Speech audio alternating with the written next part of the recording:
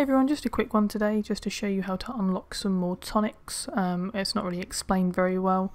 So the first thing we want to do is head over to the new apothecary bench and head into your tonic types.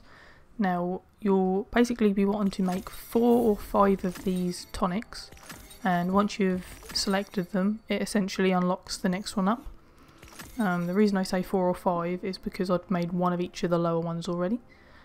You can see sort of here again the rare one. I think I made 4 this time, 3, 4, then I unlocked the legendary type. Obviously you need to make sure you have the materials to make these, but it is literally as simple as that.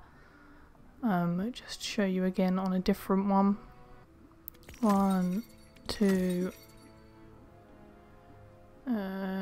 3, 4, which equates to 5 altogether for this one. And as you can see, it's unlocked the next one up again as well.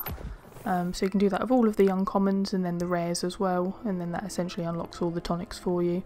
So until the next one guys, I hope this helped you out and I'll see you later.